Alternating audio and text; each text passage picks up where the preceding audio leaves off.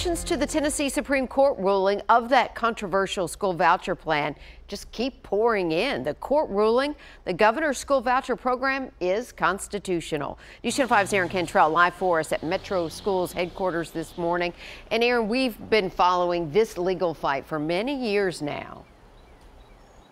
Yeah, Amy, and this applies to Davidson County and Shelby County, and basically Governor Bill Lee's voucher plan would allow parents to send their children to private schools using public money. And Shelby County and Metro Nashville Public Schools appealed the law, and they are not happy with the court's opinion. In fact, the director of schools, Dr. Adrienne Battle here for MNPS, she was one of the first ones to react, saying private school vouchers undermine our public schools and have failed to support the learning needs of students who have used them in other states where they have been tried. She also said that this would ultimately harm Davidson County taxpayers. Now, Mayor John Cooper's office was also disappointed by the ruling, saying they will continue to fight this law. He believes diverting scarce state school funds away from public school system into the hands of private schools is against the interest of Nashville's children and families. Then you have Nashville Attorney General Herbert Slatery, who says the Education Savings Account program has always been about helping Tennessee students, giving them eligible families a choice in education.